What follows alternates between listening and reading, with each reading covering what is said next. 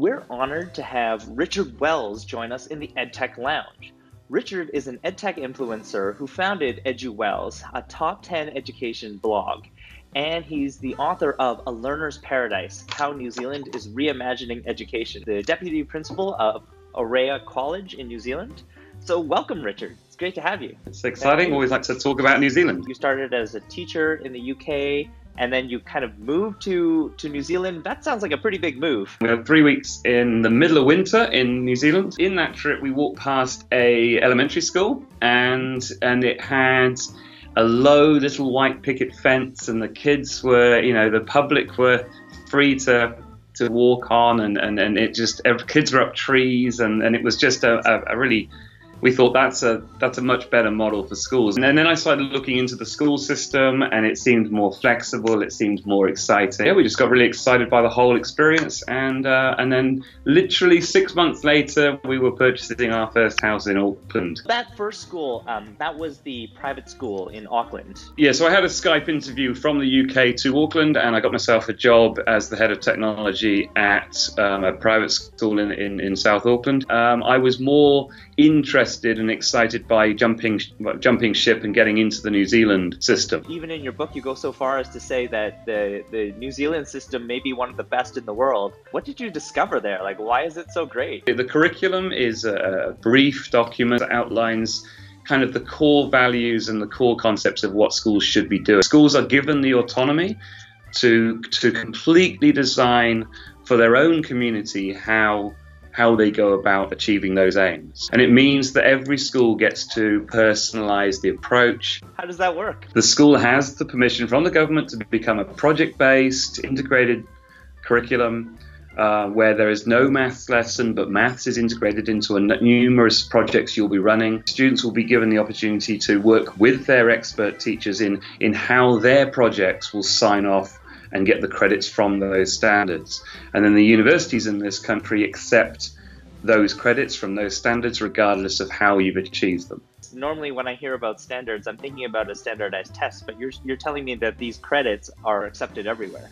Most of the standards will be competencies or skills or demonstrations of knowledge. They're purposefully written in very generic terms so that they will fit. So you'll have, carry out a scientific analysis, and then within that there will be statements about what a good scientific analysis includes. But it means that a student or a school or a teacher can manipulate how that appears in the project work. Teachers are trusted to moderate their own assessment program. There was a challenge of a lot of people leaving schools. 40% had left school before finishing. How did this particular program help to turn that around? The standardized system would always serve at least 40% of your population. You'd have 40% would not achieve. So they needed and realized that people gain success in different ways, and some people are great at writing and some people are great at performing. And so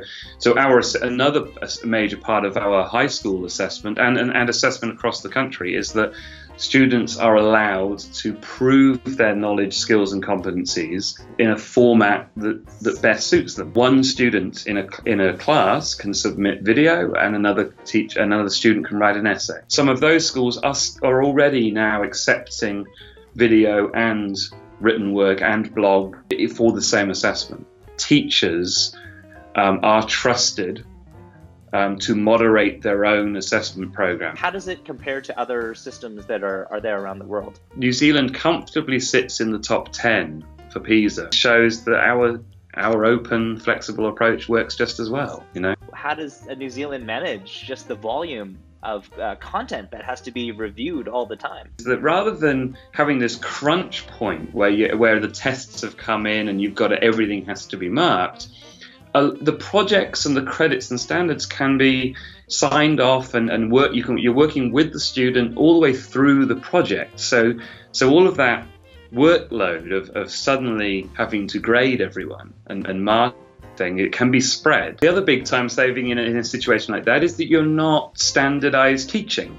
You know, all of that time in the class where teachers around the world are using up hours, like delivering material to all in a one size fits all kind of way.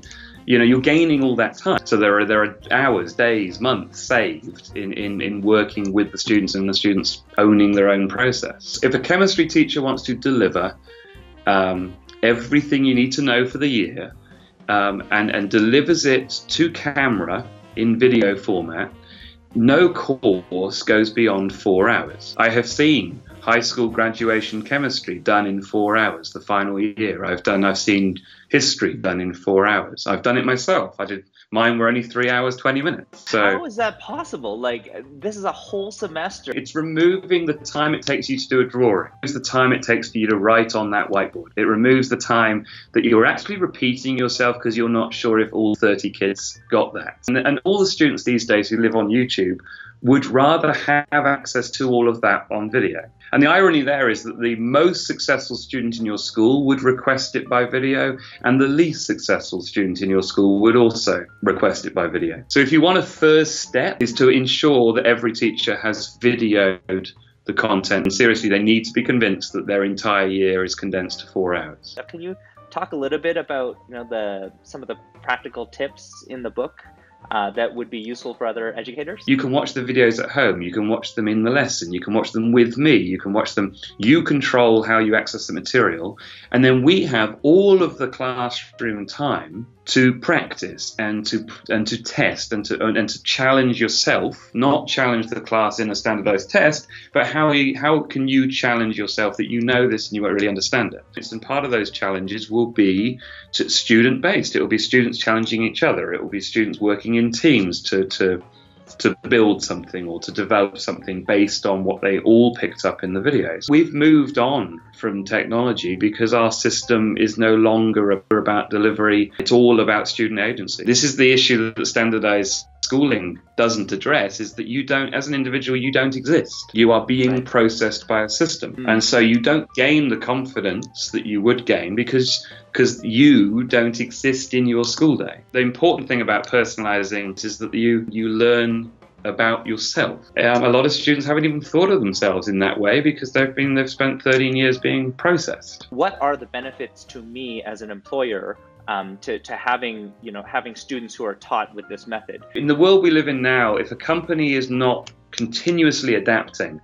it will die. It will be replaced by an app. It will be replaced by a cloud service. And unless you're in tune and on top of everything, unless you employ people who expect to be on top of everything, then you're not going to survive in this world. The focus of a 21st century system in education has got to be on developing a sense of self. So you need a school system that is based on developing a sense of purpose. A lot of those projects are directly business or community linked. They are not what we call dumpster projects. They are not school projects that go in the bin at the end of the year. They are actually real world projects, communicating with real members of the community. If you were to kind of give people a quick kind of plug or a little insight into what they learned from your book, what would that be? I think the book, the reason I liked writing this book is because I tried to be honest that we are not quite there yet. We haven't finished this process. It will never finish, I guess. We might be in trouble because the world's going to change much quicker